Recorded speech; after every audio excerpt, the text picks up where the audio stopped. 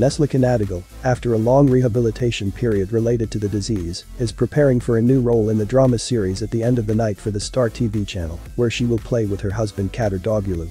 Filming will begin in the fall. The plot is based on the book of the same name by the writer Perede Jalal.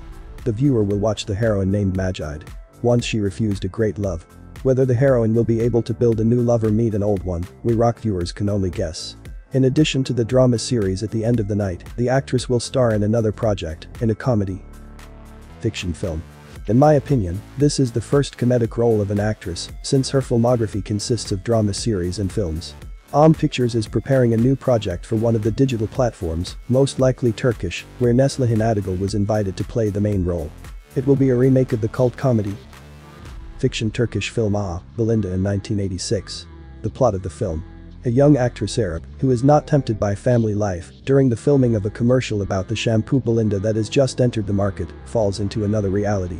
She is no longer an independent actress who does not recognize marriage ties, but a housewife Majide. And no matter how she tries to prove who she really is, no one will recognize her.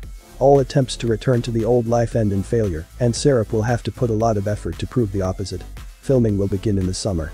And in the fall Neslihan will start working on the series for the main season, At the End of the Night.